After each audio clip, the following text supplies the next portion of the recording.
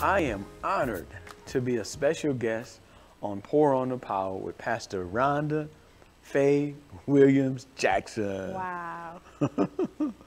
How you doing, Mel? I'm well. Good, good. You have a new phrase, and it is wealth is Health. health. Health is wealth. Health All is right. wealth. Having said that, it's the day before Christmas. What are you planning to eat? Hey.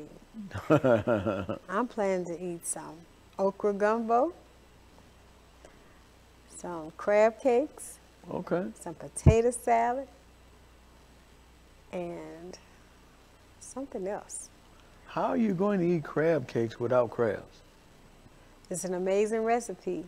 No seafood, no meat. Meatless recipe. But it's awesome. And that's my plans. Amen. It's going to be some good Outstanding. food. It's all alkaline. Now, which one? Divine health or divine healing? Well, according to the Word of God, I'm already healed. Okay. So I don't need to walk in or ask for divine healing because I'm already healed. So I want to walk in divine health. And the only way that I'm going to walk in divine health continuously is if I take care of my body. Okay. All right. So Let me read 1 Peter 2:24. It says, who his own self bore our sins in our own body on the tree, that we being dead to sins should live unto righteousness, by whose stripes ye were healed. So yes, you're right. We already have it, but we have to walk this thing out. There's some things that we use, and you talked about convenience fruit as opposed to fruits that has not been altered. Give me an example of what you're talking about, fruits that have been altered and what you call convenience fruit. well, convenient fruit is seedless watermelon. We don't want to pick the seeds out the watermelon, so we go buy seedless watermelon. Mm-hmm. Seedless grapes, all those, there's several fruits that the seeds has already been removed, so they've been filtered. So they're not the natural thing. So we got to remember everything comes from a seed. So when you're eating your fruit, we want to make sure that we're eating fruit that has a seed. And if it doesn't have a seed, it's not the natural fruit.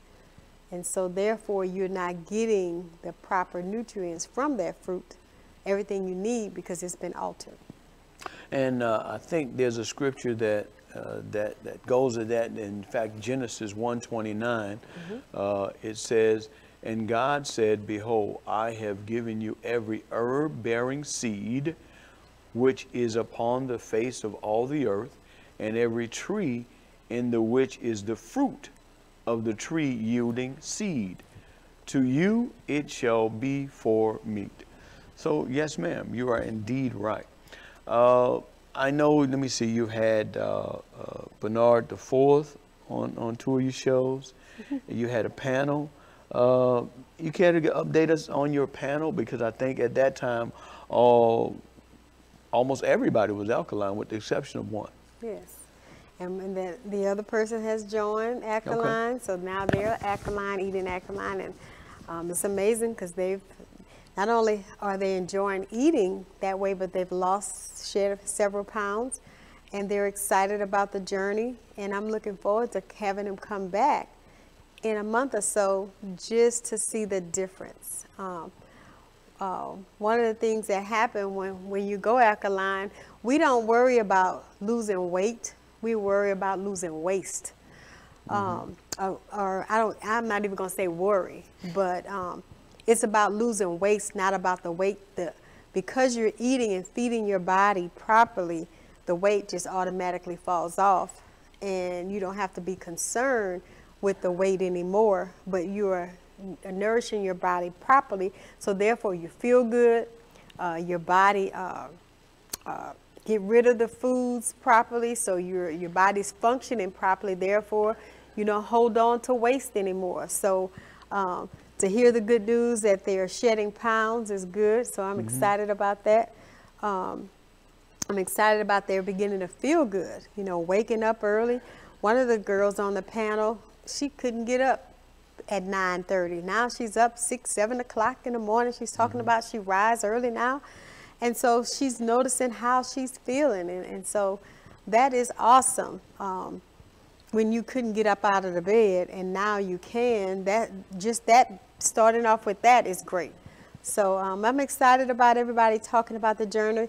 And since then, we've had several others that have begun to change their eating habits, and they're calling in, testifying about what's going on with their bodies, how they're feeling, and testifying that their families are telling them that they look good, that they look different. And it's just it's really, really good. I'm excited about this journey.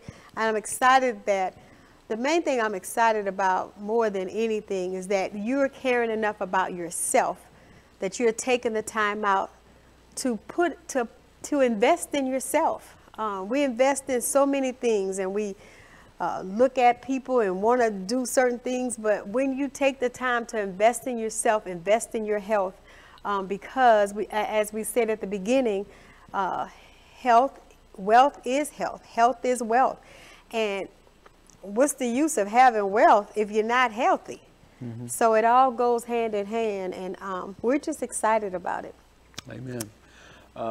That's going to conclude this particular session. We're going to do this all over again. Appreciate you joining us. 2 Corinthians chapter 5, verse 7, for we walk by faith, not by sight. Life Construction Church, building the kingdom of God, one life at a time. Amen.